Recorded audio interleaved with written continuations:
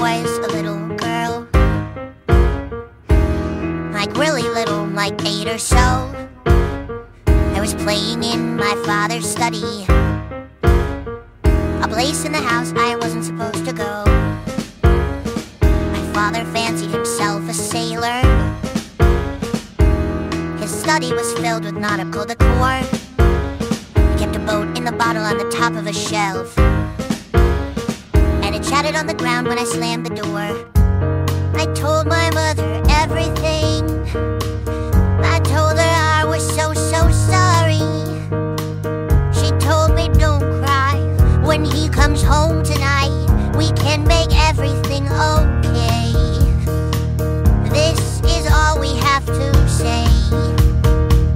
We don't remember a boat in a bottle. It must have fallen off its shelf alone. We know you loved it, we're so sad it's broken, but neither one of us was even home. And it's our word, yes, our word against his. So I hid screw-ups from my father, made up school awards to please my mom. Whatever made the steak taste better, whatever kept the waters calm. I was told to keep their secrets, and in turn they'd keep mine. As I got older, I got dumber. I couldn't help but cross the line. 3 times I nearly wrecked my life. 3 times I nearly came to ruin. 3 times went crying to my parents, who said they'd make it go away. Yes, this is all we had to say. We never rented a house in Sedona. We didn't see Camille the day she died. We haven't been on our boat in some years now, so we don't care what you found inside. And it's our word, yes, our word. It's our word, yes, our word against theirs.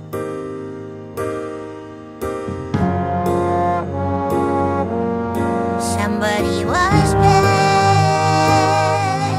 to make it go away. Everyone was paid to make the problems go away. Doesn't matter who gets screwed or who is blamed or what you need to do to clear your name.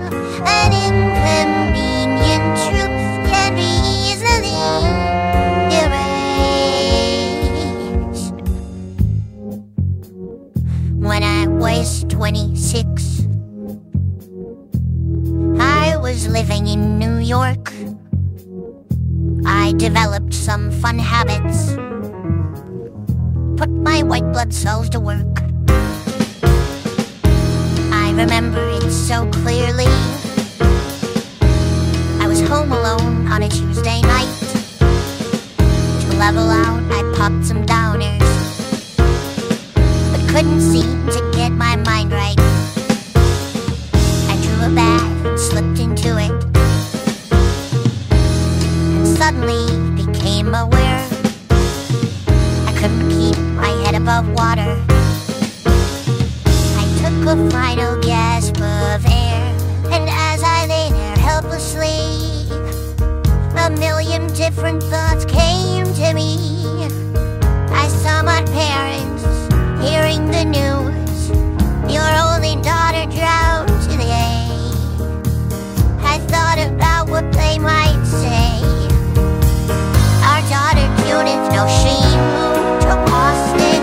She's very happy there, or so we hear. She's always been so goddamn independent. The years go by and now we barely see her.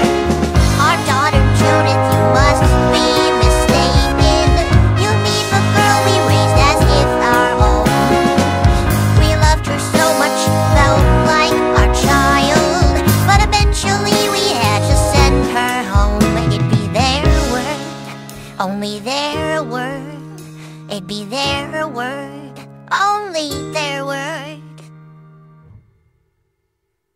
On its own.